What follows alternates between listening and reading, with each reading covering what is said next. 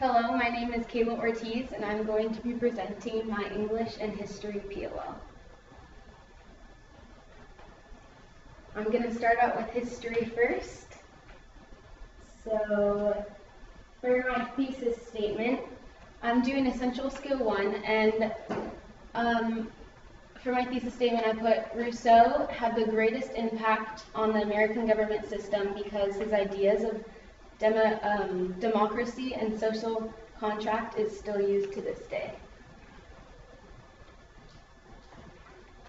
My first piece of evidence relates to democracy. My quote that I chose, "The individual people should be motivated from their double role as individuals and members of the body." Jacques Rousseau wrote this, and it relates to the democratic democracy. Two things that I thought of when I chose this quote was that we're all united as one, so we're all part of the body, but also we have individual roles that make that body useful and useful and makes it run properly. Example of this is just a human body. So for instance, in this school, the principals could be the heart of the body. So they're the ones that keep this school running, and they make this school alive and healthy, and we're all little parts of the body, so we could be a finger. Like everyone in this class could be a finger, and the teachers in the school could be arms and legs. So they have a bigger part in the body.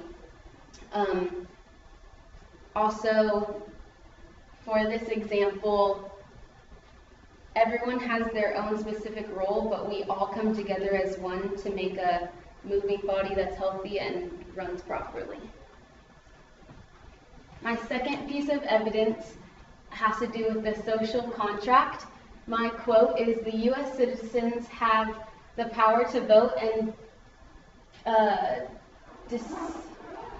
indicate how the government operates by electing their leaders." And Jacques Rousseau also wrote this.